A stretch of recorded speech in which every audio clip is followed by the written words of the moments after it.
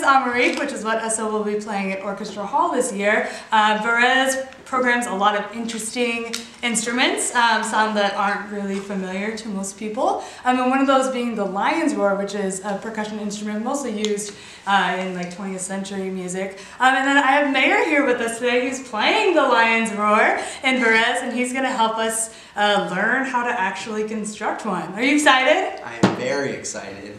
So excited. So the first step in making a lion's roar is obviously making sure you have all of your materials, the most important being the head. So we're going to use a Remo Diplomat 16-inch clear head today for our lion's roar.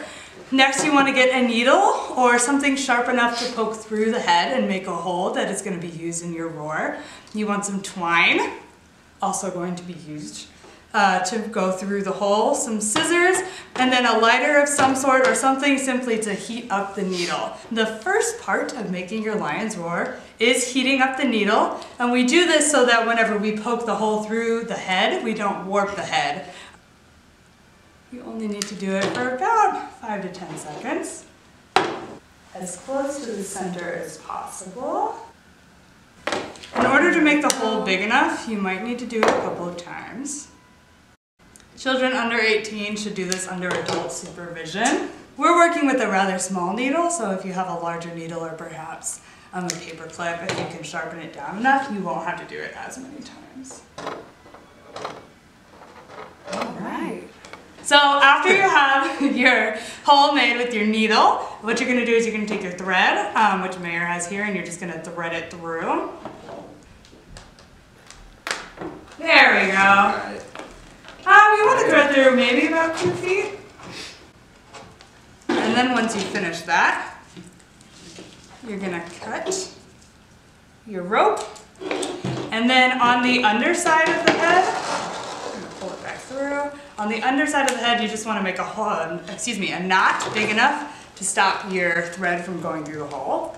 And it's also going to be weighing the thread down slightly, so it's not going all over the place. Really, the length of thread you need is up to the performer, because what you're going to be doing is just simply pulling on the rope. So depending on the piece, I know for Varese you have a significant amount of actual rope pulling for a period of length of time, so it really depends on the note value.